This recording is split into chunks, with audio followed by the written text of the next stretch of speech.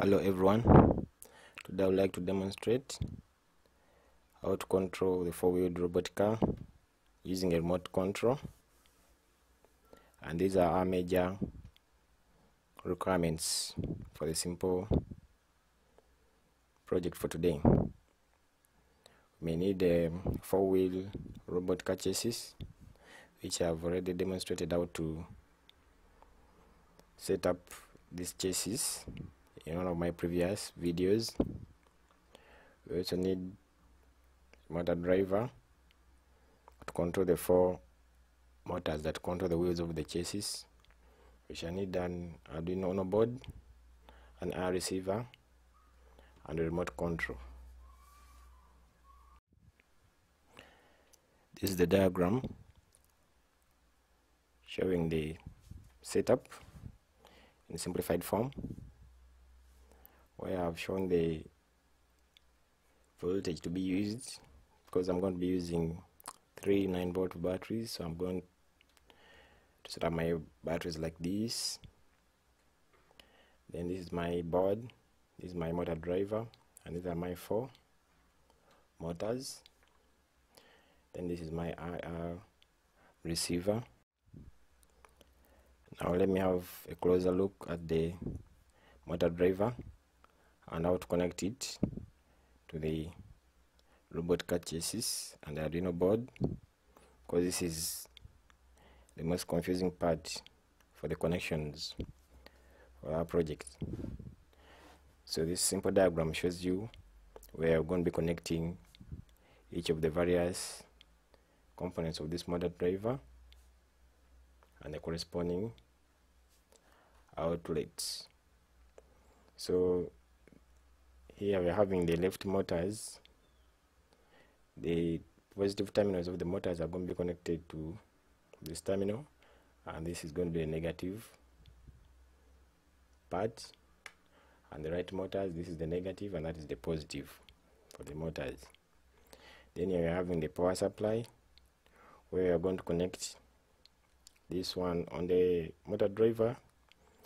This part is labeled as 12 volts, this middle is the ground, and this part is labeled as 5 volts. But in our case, remember, I've used over 27 volts because I'm using 4-geared motors which need a high voltage. So I'm going to connect this terminal to the positive terminal of my 27 volt battery. Then this middle part has 2 connections. One connection is going to be connected to the ground of the Arduino board, and the other part is going to be connected to the negative terminal of the battery. Then this other 5 volts terminal is going to the Arduino board. Then here we are having these 4 inputs, is input 1, 2, 3, and 4. These are the ones which are going to be controlling the movement of the wheels, and they are going to be connected to pin 10, 11, 12, and 13 in this order. This is how I set up mine, but you can use a different order, although the order you use can also affect the way you're going to be programming your code. So this is the simple demonstration of how to use the motor driver. This is my assembled chassis. Of course, the major problem with this setup is the power supply. So what I've done here is I'm using 3 9-volt batteries so that it can provide me 27 volts, because I'm assuming that each of the motors driving the wheels is consuming 5 volts. So the minimum I can have is 20 volts. So I'm providing 27 so that I can provide enough energy to drive my wheels for some good time. Then also the Arduino board should have its own power supply. So I'm having an extra 9 volts here, which is going to be used to power the Arduino board. Then this is my motor driver, and I have a simple LED pad switch here which controls the power supply to the motor driver. Then the rest of the wiring is done according to the diagram which I've already shown you. So just for the diagram, and you have such setting. This is our IR receiver connected here to this board. This is the code for the project. The code is simple because it's just going to be using the IR remote control. So you can check in one of my previous videos. I've already talked about the use of IR remote control and how to get the codes for the various buttons of the remote control. So in this case, I'm going to be using my remote control. I'm going to be using buttons 2, 8, 6, 4, and 5, and these are the corresponding decimal codes for the buttons I'm going to be using. And these codes I've already talked about in the previous video. The major thing I like to talk about maybe, okay, this one. These are the pins 13, 12, 11, and 10 are coming from the motor driver. Input pin 1, 2, 3, and 4, which I've already demonstrated in the diagrams that I've been showing before.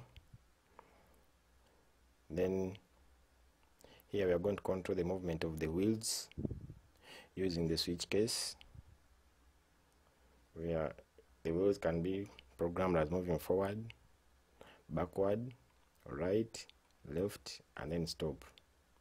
So for the wheels to move backwards, it means we're going to be pressing the second button, or button 2, and in that case the pin 13 is going to be high, pin 12 low, pin 11 low, and pin 10 high. So this is going to be forward, and these corresponding codes demonstrate the backward and right, left, and then a stop. Because a stop means all the pins will be low because the wheels will not be moving. So this is the simple code for our project. Yeah, now I've connected the Arduino board using the 9 volts battery, and I want to test if the wheels are moving in the correct direction when I'm using the remote. But to avoid a lot of errors, so I'm going to test while this car is in raised ground. So I'm going to get my plastic, then place the car on top so that I can be able to see how these wheels are going to move when the remote control. Then before you press the remote control, I have to first power. So I'm going to press the switch on so that the wheels are powered.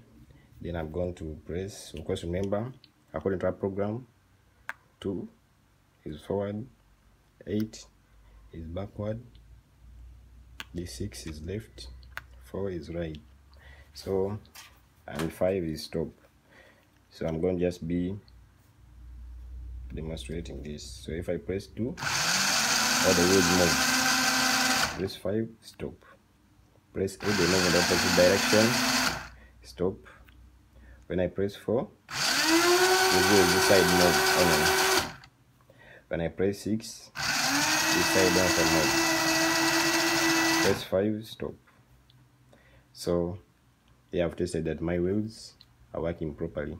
If you see that the wheels are not working properly, then that means there's a problem with the way you have programmed the software. So you'll need to go back to the software and change the arrangement of the wheels in the software so that you can get the correct arrangement.